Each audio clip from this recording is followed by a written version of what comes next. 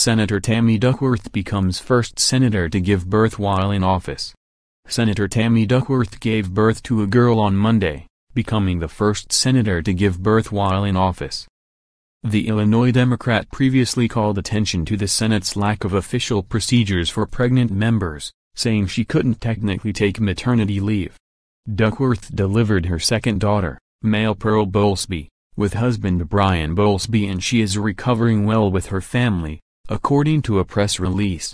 "Bryan, Abigail and I couldn't be happier to welcome little Maile Pearl as the newest addition to our family, and we're deeply honored that our good friend Senator Kaka was able to bless her name for us. His help in naming both of our daughters means he will always be with us," Duckworth said in a statement.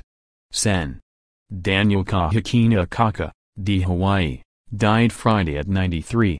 Pearl Bowlsbey Johnson was Bryan's great-aunt, an Army officer and a nurse who served during the Second World War, Duckworth said in her statement. "He spent many summer months with her while growing up. We feel her presence still and are grateful for her service to our nation during the most challenging of times."